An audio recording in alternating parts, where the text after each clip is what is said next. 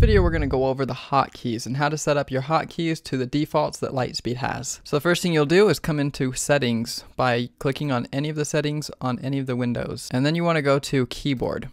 This is where you can map out your keyboard to what hotkeys. These are their default hotkeys that they have. You've got tier size orders, close out entire position orders, miscellaneous size orders, and then custom commands, which we'll go over in the next video on how to create your own custom commands. And then they've got these other options. First, we're going to focus here on tier size orders.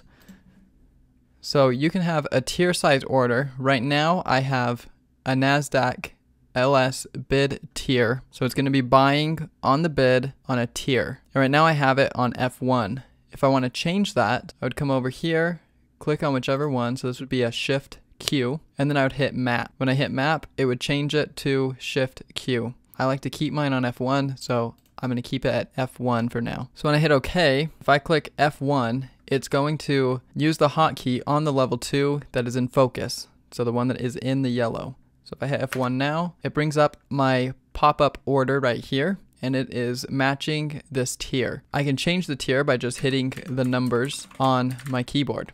Escape will get you out of that. And if I change the tier here, you'll see 5.